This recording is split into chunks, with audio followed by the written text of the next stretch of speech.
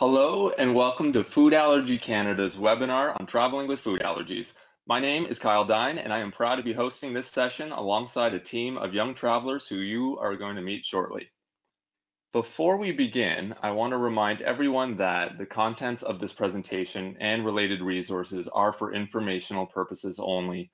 People should talk to their doctor about any concerns or questions they may have regarding their own health or the health of their child. Today, we're going to cover the basics of traveling internationally with food allergies, and we'll talk about the common challenges that many people have. And our wonderful panel will be providing some of their tips and experiences, and then we'll open up to all of you to ask questions. Now, a little bit about me. I have allergies myself to peanut, tree nut, egg, fish, shellfish, mustard, and penicillin. I'm a consultant for Food Allergy Canada, and I've worked with the organization for the past 10 years. I'm also an educator who does a lot of work in schools, educating children about food allergies in school-wide assemblies in age-appropriate, fun way with music and puppets. I'm really excited to host this webinar because I love traveling myself. I'm a co-founder of the website allergytravels.com, which aims to provide helpful food allergy related info and firsthand reviews of different countries and different airlines. I'm also the owner of allergytranslation.com, which provides allergy translation cards in foreign languages, which can be used in restaurants abroad. I've traveled to countries in Asia, Africa, Central America, and Europe, which is my personal favorite. I actually went on exchange in Europe in university, and I even got married there. So enough about me, let's meet the panel, and I'll ask each one of them to introduce themselves along with their allergies, their favorite travel destination, and their dream destination. So we'll start off with Ariane. Hi, my name is Ariane, and I'm allergic to peanuts, tree nuts, sesame seeds, and freshwater fish. So my favorite travel destination is probably Walt Disney World, mostly because I'm a big kid at heart. And my dream spot for a vacation is Japan because I'm just fascinated by the culture and history of it all. So thanks. Cool, thanks Ariane. Go ahead, Danielle. Hi everyone, my name is Danielle. I'm allergic to peanuts, soy, and peas. My favorite travel destination is definitely Sweden. I've been there 3 times and I want to go back as soon as possible. In terms of my dream destinations, I kind of have 3 that are all tied. I really want to get to the Faroe Islands, Greenland, and Svalbard. So I'm hoping to get to the Faroe Islands in the next few years. You are making me excited to travel next. Thanks, Danielle. All right, Julia, go ahead. Hi guys, my name is Julia. So I'm allergic to peanuts, nuts, fish, and shellfish. My favorite travel destination has to be Costa Rica. I've been a couple times and I cannot wait to go back. And the place I want to travel most, I'm gonna have to go with what Ariane said and say somewhere in Asia, either Japan or Korea. Neat. Costa Rica is definitely on my bucket list. Thanks, Julia. Miriam, go ahead. Hi everyone, my name is Miriam. I'm allergic to peanuts, tree nuts, fish, soy, and milk. My favorite travel destination is the UK because I have a lot of family there and I love it there every time I go there. And my dream destination, I guess, would be where I'm from, which is Somalia. I just want to get more in touch with my roots. And that's me. Thank you for listening. Thanks so much, Miriam. And you're going to hear a lot more about our panel and their stories and experiences at the end with the Q&A. So before we get into the challenges of travel, let's focus on why we travel. It can be such a wonderful experience. And travel comes in various forms, including backpacking, cruises, resorts, maybe traveling on spring break or doing a big road trip or academic exchange. And plus, you'll be introduced to so many amazing things, new cultures, incredible landscapes. You might experience new languages or perspectives. And a topic we'll be discussing a lot tonight, new cuisines. So let's dive a little bit more into that. But first, I'd love to see what you love most about traveling, and we're going to do a little poll question right now that should pop up on your screen. So, what new experience excites you the most about traveling? New cultures, the landscapes in different countries, perhaps language, different perspectives while you're there, or the cuisine? Feel free to put in your vote of what experience excites you the most. And let's see the results. So it's quite a split, where people really appreciate the different cultures and landscapes, absolutely. And some voted for perspectives, cuisine, language, not so much, but very, very neat to see. Just it can be so many different things why we travel, and that's really an important thing to focus on, not on the challenges, but also on the positives of why we do it. So now let's dig into the challenges of traveling internationally with food allergies. And of course, airline travel is of much concern for many. Different traditional foods, cuisines, food labels and ingredients that we may not be familiar with, language barriers. When communication plays such an important role in staying safe, this becomes such a crucial element to be ready for. Being prepared for emergencies while abroad is key. Although you never hope to need it, it's really important to have a plan. And accommodations. And all of these challenges we will discuss in more detail in the coming slides. And let's do another poll question while we're at it. So this one, what do you feel is the most challenging aspect for you for traveling with a food allergy? Would it be modes of transportation, so airline travel, traditional foods and ingredients, so navigating all of the different foods in a foreign country? Language barriers, would that be the most challenging part? Communicating your food allergies with another language? The emergency services in another country? Or where are you going to stay? What are the accommodations? So feel free to put in your vote, and let's see the results. So really it comes down to the food and the ingredients that you might find, the different foods, different ingredients, different cuisines in foreign countries, but also language barriers was right up there as well. So all of these obviously are of concern, and we're going to go through each one of them in a little bit more detail, but very interesting to know where we all land. And we will spend a lot of time tonight speaking about traditional foods and ingredients and how to navigate that in a country. But let's start off with airline travel. And the most important point of all here is research your airline and call them in advance, get in touch with them. Most require advance notification in order to make any type of accommodation. I actually recently booked a flight where I had a pop-up come up in the booking process online asking me if I had a peanut or tree nut allergy for the sake of providing accommodations. In this case, it was to not serve nuts on board. So this was ideal, but this was the first time I've ever seen that. So it's really important that you are proactive in getting in touch with them to find out what they offer. Find out if they serve your allergen. Do they serve it throughout the plane or only in certain sections like the business class? So know what you're walking into and feel free to ask them if there's flexibility in what they serve. And this goes without saying, but bring extra epinephrine, bring more than usual, and obviously keep it in your carry-on so it's with you on the plane, not in your luggage underneath.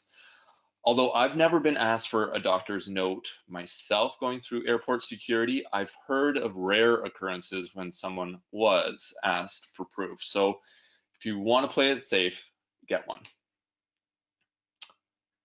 On the day of your flight, it's a good idea to tell the flight attendant before boarding the plane about your food allergies. You know, that's the time before they're inundated with all of these passenger requests on the plane, so you can have a little bit of interrupted one-on-one time.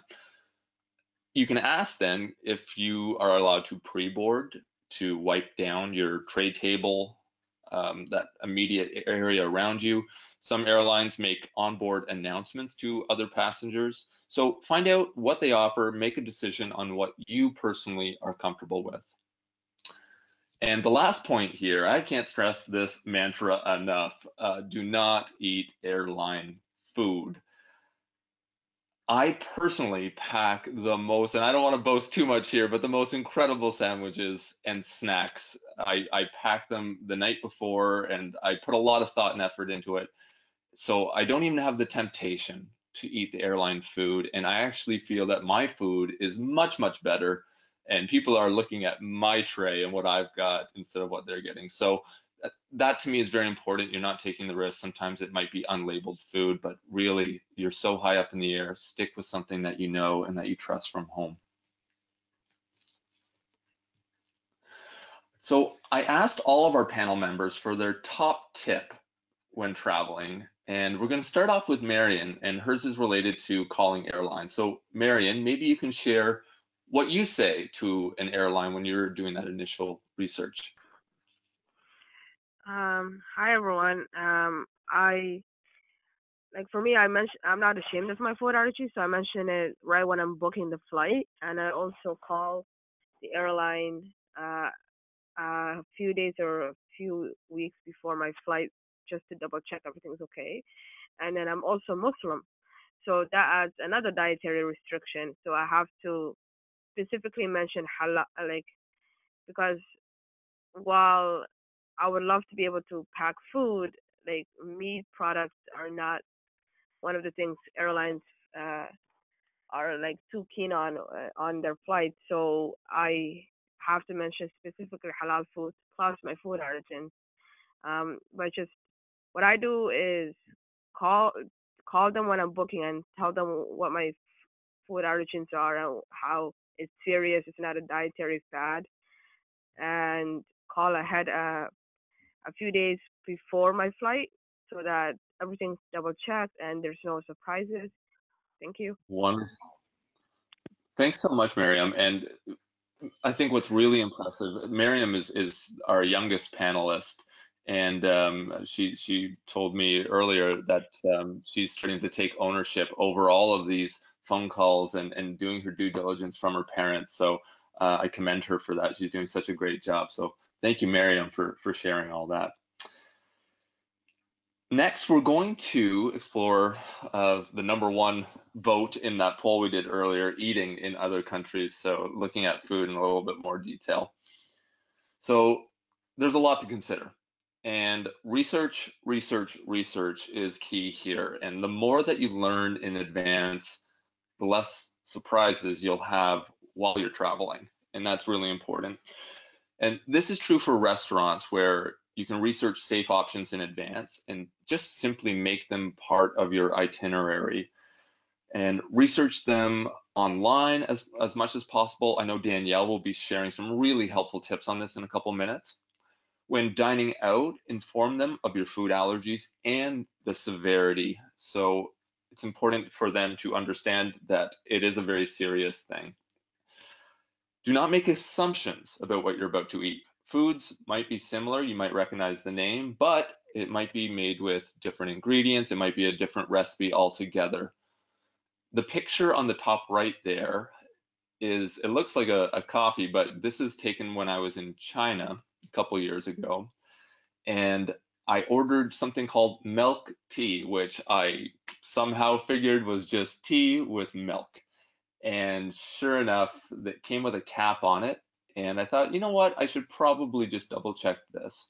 And I put a spoon in, gave it a stir, and there was something at the bottom. And I pulled it all up, and it was just filled with crushed almonds, sliced almonds, as you can see. So it was a real eye opener for me that not only allergens can be in foods, but also in different drink recipes. So to just be completely vigilant when abroad.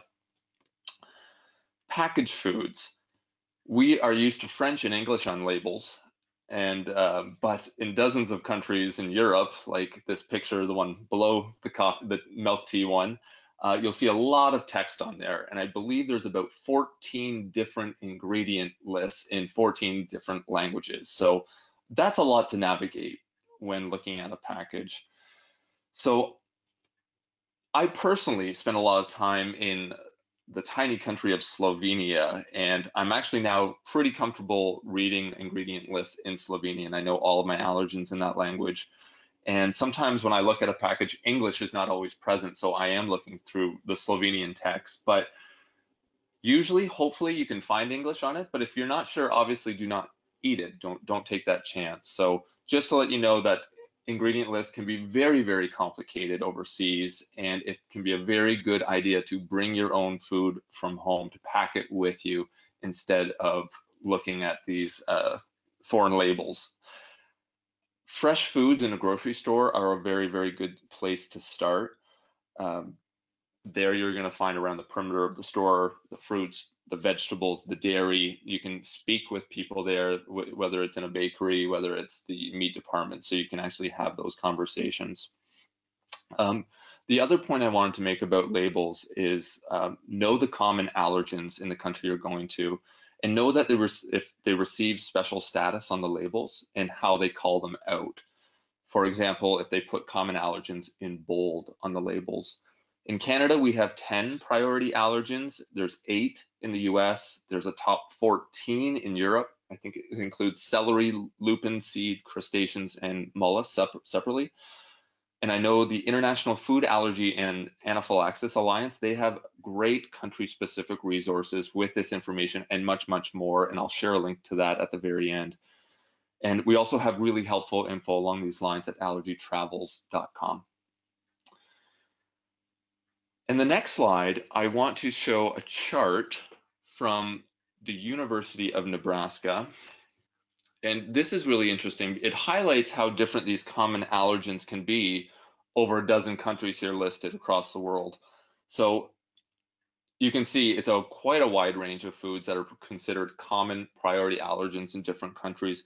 The different colors you see, it breaks down these categories even further into specific classes of food within that. So it gets even more specific, but it just goes to show if you are expecting the same allergens, common allergens in labeling treatment that you have in Canada, it might be different to the country, in another country that you're going to. So that's a good thing to know before going to your country. We're going to have another tip from one of our panelists. So I'm going to ask Danielle to talk a little bit more about what she does to find out safe restaurants before she goes on her trip. So Danielle, take it away. Hello again, everybody. So my travel tip is to look up a few restaurants with high ratings before you go. Some allow you to search for keywords like allergies, and that might lead you to helpful info or to a contact to ask more questions. I've done this pretty much every time I've traveled anywhere. I find going on any major travel forum, they have a search option where you can search other people's reviews. So I go to a city that I know I'm going to, so let's say Reykjavik in Iceland, search the restaurant reviews for words like allergy, intolerance, special diet, and it'll give me a pretty good understanding of if that restaurant will be a good place for me or not, and pull up some that other people have had a good experience at. I also try searching for the foods I'm allergic to, because the restaurant might not necessarily have reviews that specifically mention allergies, but they might have 500 reviews that mention their great peanut pasta, and then I'll know that I need to steer clear of that place. I specifically rule out vegan restaurants and any tagged as vegan, just due to my specific set of allergies, because a lot of vegan places use soy or pea protein as their major protein source, so I know it won't be safe for me. But a lot of people have success looking for reviews that are tagged with vegan or gluten-free, because that shows they have some basic understanding of special diets. And after I've made a list of a few potential restaurants, I contact them. I typically like contacting them on social media, because then you can see if they've seen the message. And I ask them generally if they have the ability to accommodate allergies. I list what I'm allergic to, and I give an example of what I would order. So when I went to Iceland, I messaged a restaurant and said, "Hi, I'm severely allergic to peanuts, soy, and peas, and I was wondering if it would be possible to pan fry a salmon fillet in a clean pan separated from my allergens. Are you comfortable serving customers with allergies?" And their response was perfect. They said it would be no problem.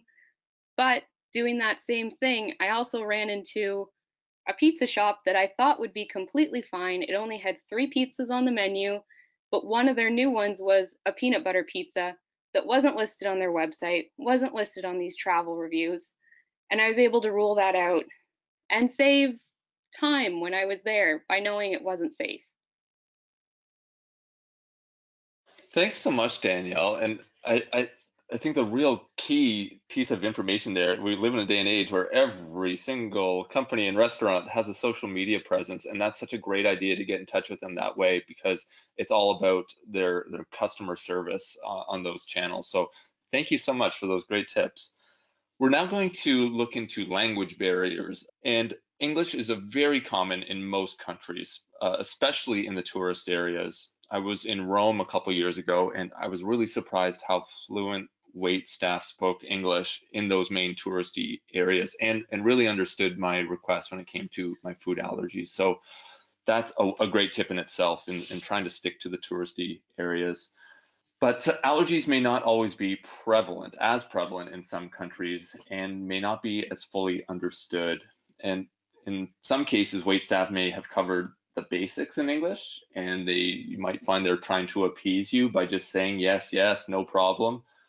But it's up to you to ask questions and to really make sure that they get it. So don't just take their word for it with a yes, yes, no problem, but really ask your questions. Ask about cross-contamination issues in the kitchen. Ask what are the ingredients of this food? Do you recommend safe foods for me? So really try to get a gauge of where they are with food allergies. And if you're not comfortable, walk out. There's other restaurants. Translation cards can be a very valuable asset. They are in their mother tongue that you can hand them to the chef, to the wait staff, and it really just helps in less chance of your allergies literally getting lost in translation. So that's a really great tool to help them understand your allergies and take it a bit more seriously. Tours are a great idea. I actually had a incredible successful tour in Havana in Cuba, where my guide Carlos, he was just such a great liaison between myself and the chefs at restaurants that we went to during that trip. So it was just a personal helper to make sure that nothing was lost in translation. He wanted to make sure everybody was completely satisfied with their tour. So that's just another tip, that considering a tour can really help you communicate with chefs that way as well. This next slide is a chart created by the EF Education First organization. They're a global education company focusing on language and education. And essentially, I find it really helpful to have an overall feel for how proficient a country is at English before I go. So this is just an example of a chart where you can see, from high to low proficiency of English. So just another example of some of the preparation that you can do before you go to have a little bit more comfort, get a better feel for the country that you're visiting. And I believe we have another tip coming up. This time it's from Julia about translation cards. So Julia, perhaps you could share a little bit more. Have you used them before? How have they been received? Yeah, so ever since I started traveling on my own without my parents, translation cards are an absolute must for me, and they have changed the way I've traveled with my allergies. So my tip for you guys would be to bring as many translation cards with you as you can and give them out freely to restaurant staff and chefs. So whenever I enter a restaurant on my first night, whether it be off like on a resort or whether it be in a town, the first thing I do is ask for the manager, and they usually can understand what that word is, even if they don't speak the language very well, and give them my translation card. That way, there is no miscommunication or any mistranslation with what my allergies are and the severity of my allergies. I also think the more translation cards you have, the better. Because when I've been and I've taken my translation cards to Mexico, to Cuba, to Costa Rica, I'll be bringing them to Italy this summer.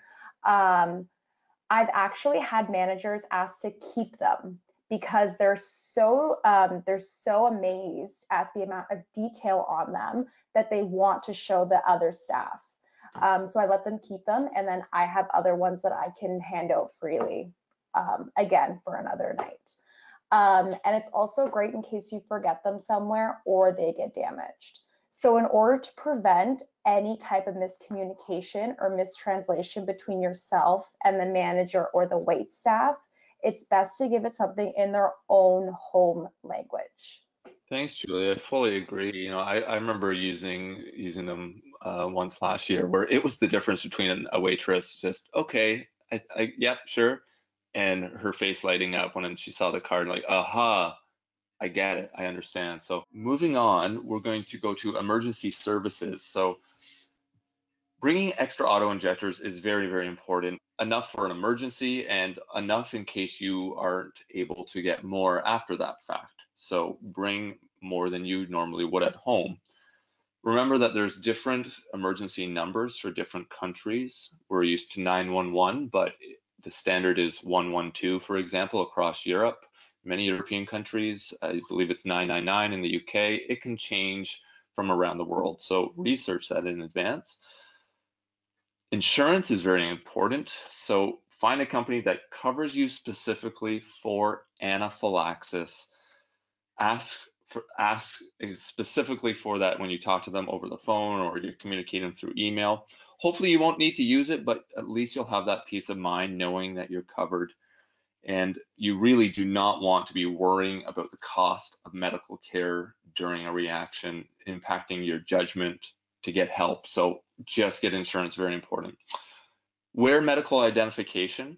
I wear a medical alert bracelet personally. I also have a necklace that I wear sometimes. I do a lot of solo traveling, and that bracelet can let other people know what's wrong in an emergency, especially a first responder. And I understand that they are trained around the world to look for this type of identification when arriving at an emergency scene. So that's really important to me, that I literally wear my allergies on my sleeve. And bring extra cash. And this is a personal tip just from experience from a couple unrelated health predicaments where having US money with me made the difference in having a doctor come to me at my hotel, my resort, versus having to go out and navigate a complex medical system. So obviously you want to be calling emergency services for an emergency, but having US money with you or cash with you, I found has made a difference in helping out in some of these smaller foreign countries. And here's just a map showing countries that have epinephrine auto-injectors readily available. So it's a lot of spots that do not. So in other words, bring your own. Do not rely on the country to provide you new ones. Bring enough extra ones so you will be covered for all situations during your trip. And the next tip, we are going to throw it over to Ariane. So Ariane, take it away. Thanks. So I get ready to travel by making lists. So deals on hotels or airlines, what to pack. I mean, you name it, I list it, but it definitely carries over to when I'm getting ready to travel with my food allergies. So some examples of lists that I like to make for peace of mind are what to pack on a plane. So things like medication, auto injectors, antihistamines, cleaning wipes, where to eat once I get there. So safe restaurants, contact information for those safe places to eat, common cuisines, and what could be a potential risk for my food allergies, close by grocery stores and what they might have on stock in case I need to make my own food. I also like to list things like important facts about the places that I'm visiting. So labeling laws in the country, like we covered before, languages and alternative words for my allergens, just in case.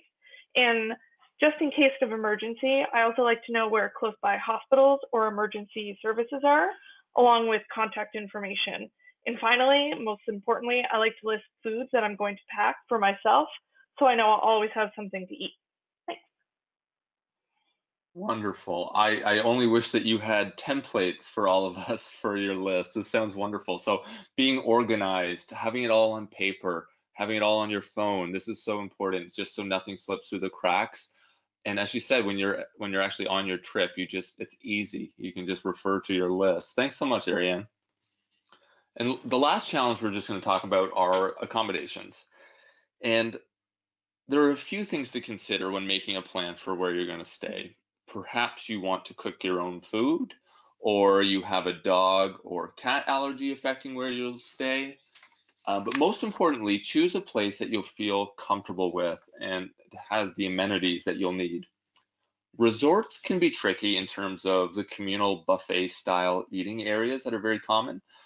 So call in advance, find out what they provide, if they do special plated or customized meals. I have been to a resort before and was quite pleased by the individual restaurants that were on site and the personal service that I received from the chefs. So it is definitely doable. Hotels are the most readily accessible type of accommodation. I try to book places with a mini fridge so I can at least source some of my own food and keep it in my room. Looking for places with a kitchenette in the room can also be a big help too. Personally, I use Airbnb the most out of all options these days, and I love that there are so many filters that help you choose a space that's really suitable for you and your preferences. I start by clicking no pets because of my dog and cat allergy, but I also like to have access to a kitchen, and with that, I typically then bring my own sponge, a clean sponge, and some dishware just to make sure I can keep it clean and keep it to myself. I went on exchange way back when I was in university to Sweden, and I shared a residence kitchen with 25 others from around the world. And it was as clean as you could imagine it would be. So in this case, I really just kept all of my food in my own room, in my own dorm room, along with my own personal set of dishes and sponge. So I kept it all to myself. It was pretty straightforward. But I made sure I was still involved in creating my own safe dishes when we had communal dinners, which we had at least once a week. So I would have my safe dishes for that and share those accordingly. So we have covered a lot of ground tonight already, the general bases, but we're now going to dig a little bit deeper. It's time to get into questions with our panel. So just a reminder, if we haven't covered it already and you have more questions, you can submit those through the question box on the console. We did receive quite a few questions when people registered for this webinar, so we're going to be starting off with many of those, and in the meantime, feel free to think of more and submit them. So we'll start off with a question for Danielle: how to manage peanut or nut allergies in foreign non-English speaking countries? Hello again, everybody. So my answer to this is kind of a multi-part answer here. So before I go anywhere, I research what the native languages are in that country, and I have the words for my allergens in all of those languages written on a piece of paper that I keep with my passport so they don't get lost, as well as saved in a note on my phone. For me, personally, reading labels and being able to communicate in written form is more important than by oral communication because I typically travel alone and I don't like to eat out when I'm traveling alone, so I just need to be able to read a label on my own. So I actually moved to Finland when I was 19, and I kind of joke that I'm label fluent in Swedish and Finnish now because those are the native languages of Finland. I can't speak or write on my own or ask for directions or anything, but if someone hands me an item of food, I can pretty well figure out what is in that item, and at the very least, if it contains my allergens. So, of course, there will be words that you don't know. So for those, I like to have a translation app handy so I can translate what the words are, because I like to know exactly what's in my items before I eat them, not just knowing that they don't have my allergens, but knowing exactly what's in it. There are some apps that are just coming out that let you take a photo of an entire ingredients label, and then you can highlight individual words and it'll translate them for you. Obviously, those are not foolproof. I still need to do my part and at least be able to recognize the words for my allergens, but it helps with knowing what else is in the item on a very basic level. And my final tip in this section, I also find the native word for the word allergy in the country that I'm going to, and I run a search for any Facebook groups that have that word in it. So I've found Danish, Swedish, and Icelandic groups by doing this, and I've had really great experiences getting restaurant and brand recommendations from them. I actually, in the Iceland group, connected with a girl who was around my age, and 2 weeks before I was going to Iceland, she was coming to Toronto. So we were able to give each other brand ideas, restaurant recommendations, and then when we went to each other's respective countries, we exchanged contact info so that if either of us had any problems, we had someone we could contact over there. That's wonderful. And what a great tip to search out your literally the word allergy, your allergy in that language and seeing if there are any online groups. That is a really great tip. And as we know, the food allergy community, everybody wants to help each other, and that's an international thing, which is great to see. So thank you for that tip. The next question, traveling to the Caribbean for the first time, how do you navigate meals at the hotel? So I know, Julia, you have some experience traveling to the Caribbean. Do you want to take this one on? Yes, I have a lot of experience traveling to the Caribbean. So if I were to have to say how many times I've been to the Caribbean, it'd probably be between 8 and 12. It's a lot. So I'm very well versed in eating there. So I would definitely say do not take the chance and eat at the buffet if you are staying at a resort. I've never eaten at the buffet. What I have done though is with my allergy translation cards, I will go into the buffet on the first night and find the manager. So the one that is in the suit is always the manager. They will tell you that it's the man in the white hat. It is not the man in the white hat because they're all wearing white hats. It is the guy in the black suit. So you go to the man or woman in the black suit and you give them their translation card. From my experience, 99% of the time, the manager speaks fluent English. So the conversation flows very easily. So what, in my experience, what I've always requested, and you can't be afraid to request this, is for them to make your own special meal.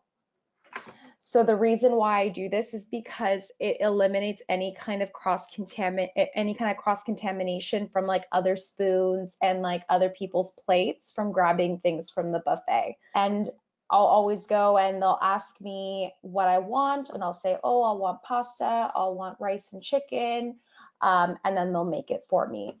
Another huge tip that I have when you're traveling to the Caribbean is to just eat plain.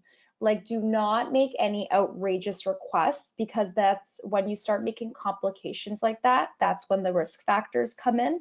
So when I'm asking for food, I'll ask for pasta with tomato sauce or pasta with oil or chicken and rice. Nothing more complicated than that, because I don't want to start confusion and I don't want the risk factor for any type of cross contamination or may contain issues to arise.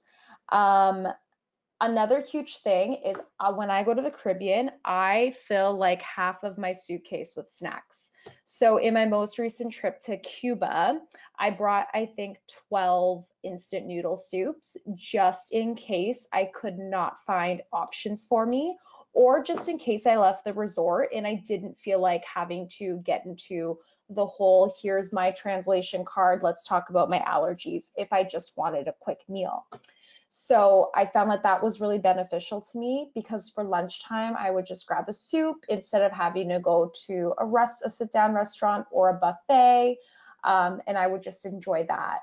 I also brought like chocolates and treats that I was able to have in case I did have any cravings, because I did see my friends eating a lot of desserts and stuff like that. And in order to feel a little bit more involved and a little bit less left out, I had my own little desserts with me.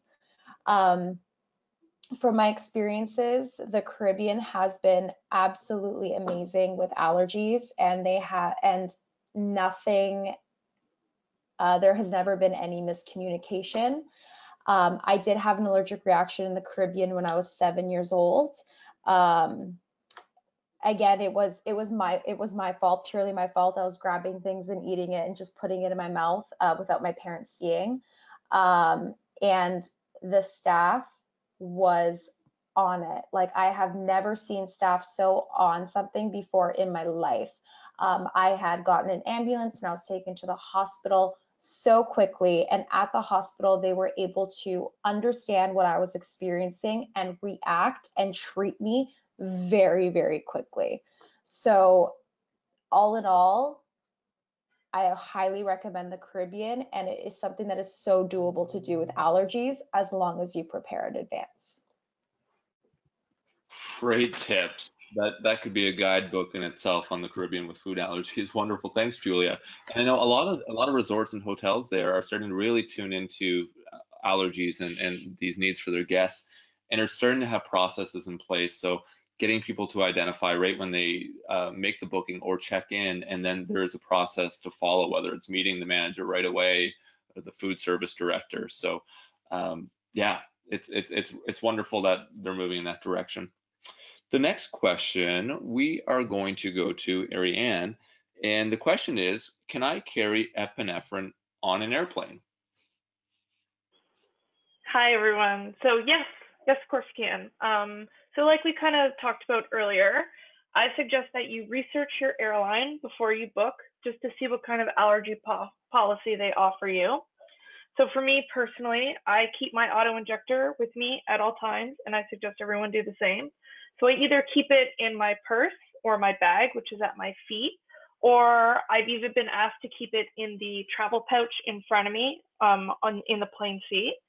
That's a good thing just in case you want the staff in the airline to know where it is, and also your travel partner knows where it is all the time. And sometimes I've even given an extra auto injector with me. I've given an extra one to my travel companion to carry with them in a bag as well, just so they know where it is all the time. Wonderful. Thank you, Ariane. All right, let's get to Miriam, a question for her. And this is one that I'm really interested in. So Miriam pointed out before that she's been to Africa, and this is a question that came in first from our registry. When in Africa, are allergies common, and do people understand your requests when you mention your food allergies there? Okay. Hi, everyone. Well, Africa is a very big continent. So I'm only going to talk specifically to the part of Africa where I was, which is East Africa, which is Somalia, where I'm from, and even more specifically to the North Somalia, which is the area of Somalia where I'm from. So by no means am I a expert on all of Africa. I'm just talking about Northern Somalia, which is the area where I'm from and where I visited. Um, to answer your question, from my experience, I don't think it's common, but it could also be lack of awareness where it is actually common, but people don't know how to get tested and how to get treated for it because the medical infrastructure over there is just getting started. So I minimized the amount of time I ate out when I was in Africa because, again, there's not much allergy awareness. And while I have no shame in discussing and explaining my food allergies, I just wasn't comfortable with the risk of cross contamination and miscommunication, even though I spoke the language very fluently that they're speaking. So if I did eat out, I went to a restaurant where they served rice, and like another panelist mentioned before, I kept it very simple, and I had rice with chicken or rice with beef, and because I'm not allergic to either one of those foods.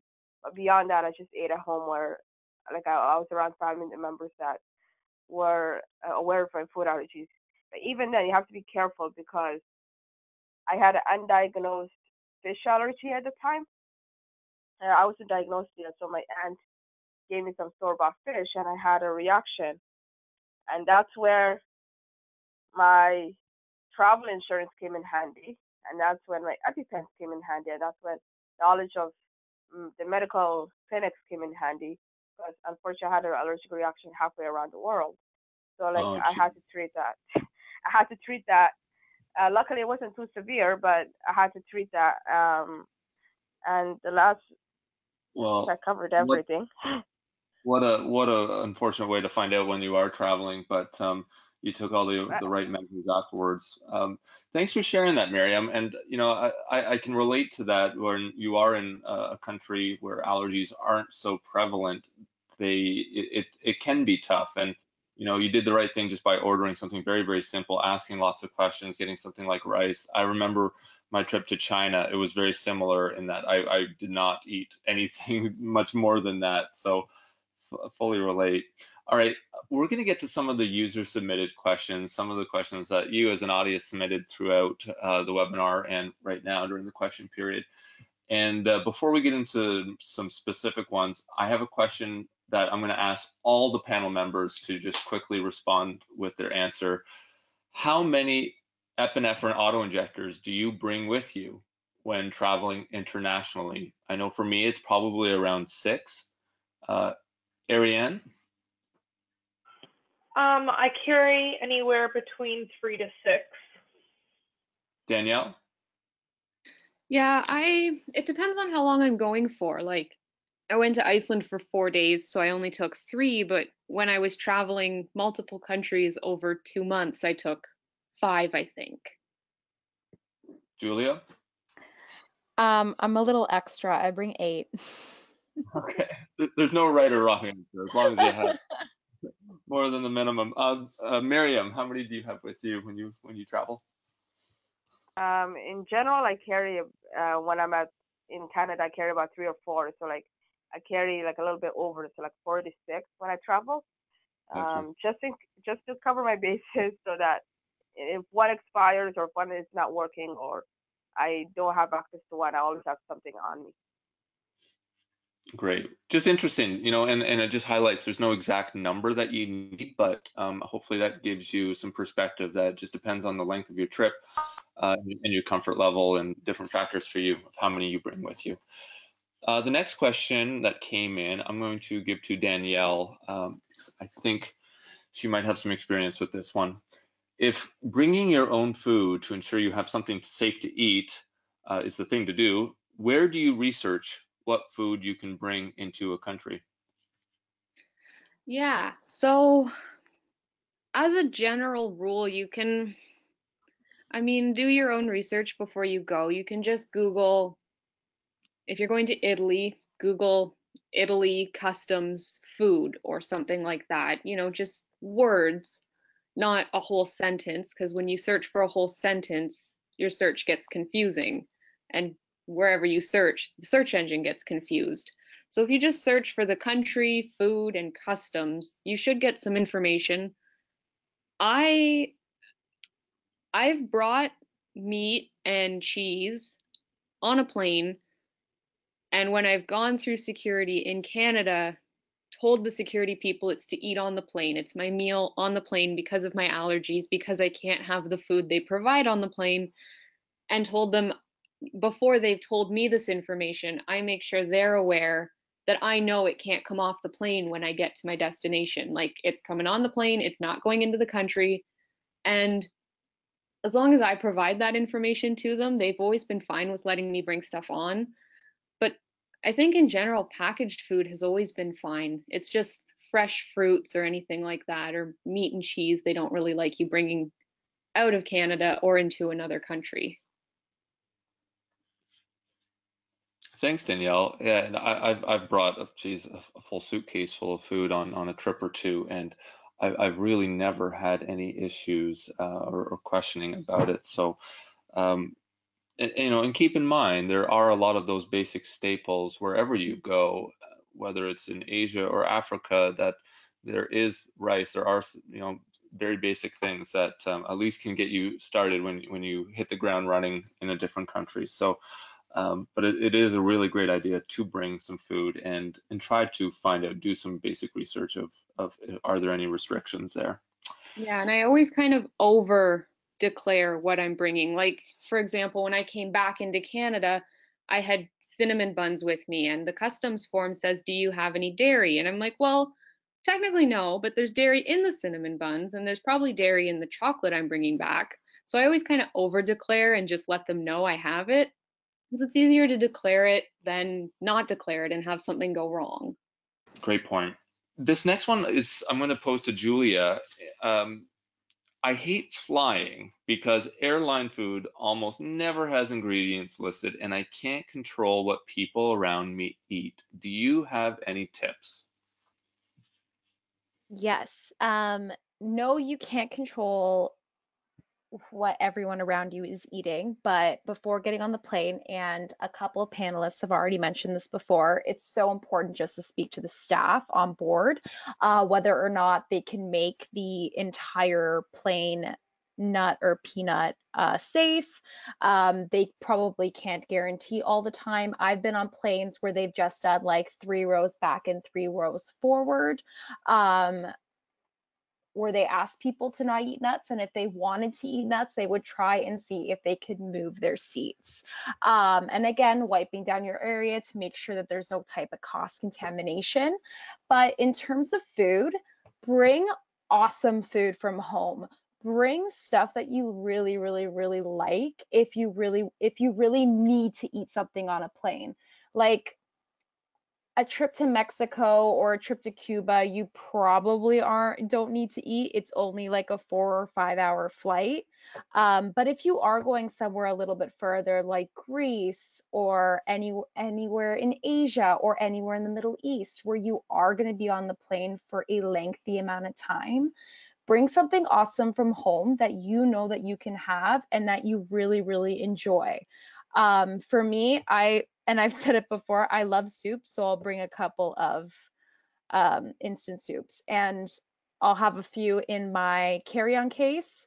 And on my way back from Cuba, I ended up handing some out to my friends because they also really liked it and they also really wanted it. Um, so yeah, don't feel left out. Don't feel like you can't eat anything, because you totally have control over what you can eat. If you really have to eat, take something that you bring something that you can have. Great answer. And I'm going to squeeze in one more. Are there any destinations that should be avoided when traveling with food allergies? Ariane, do you want to take this one? I'd also like to weigh in on this one. I think when you're traveling anywhere, you should always do online research. So regardless of where you're going, you should look up some of the common foods where you're going, common words for your allergens, local restaurants with top ratings, like one of the panelists mentioned before, what kind of dishes they might have, prominence of food allergies in that area. I think as long as we're prepared and we make lists, like I mentioned before, we should be okay.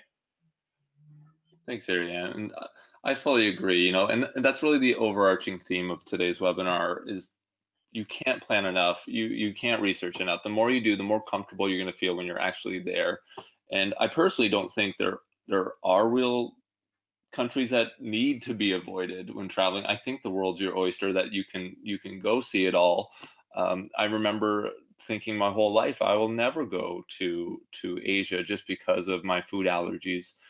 And an opportunity arose to go to China, and it took a lot for me to say I can do this. But I planned for months, and I had it all down to a very, very fine-tuned itinerary. I'd bring my food. I would buy a hot plate when I got there. I would cook my food, and I spent 3 weeks enjoying a beautiful country and culture. And I really did not dine out at all. I stuck to my own food, and that was fine, because for me, travel is not all about food. It's about all of the other wonderful things that come along with it, meeting the great people, the cultures, the language. So, I'll end on that for a question period, that travel, you don't have to limit yourself, but the more that you do that legwork in advance, it's just going to be such a rewarding experience for you, and very empowering to know that you can travel the world despite this health condition. So here is a list of links for your consideration that we talked a lot about today, with our own traveling tips on Food Allergy Canada's website. Allergicliving.com has an airline chart that's very helpful to describing some of the policies for major airlines for allergies. Airbnb.ca, which I mentioned, the international regulation chart, that was the one with all of the different common allergens around the world.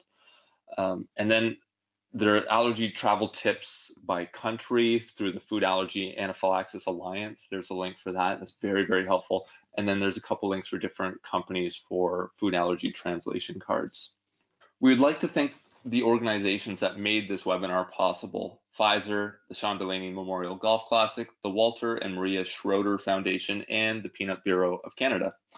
Food Allergy Canada is a nationally registered charity that relies on donations in order to provide services to support the food allergy community, like these ongoing educational webinars. So please visit foodallergycanada.ca/donate to learn more about the impact your donations will make. And lastly, thank you so much for your participation in this webinar. And we hope that you found this helpful and useful as you plan your next trip. And please feel free to contact Food Allergy Canada with any follow-up questions that you might have. This now concludes the webinar. I also want to thank our wonderful panel for their time and their knowledge that they shared with us today. So thanks everybody, and safe travels.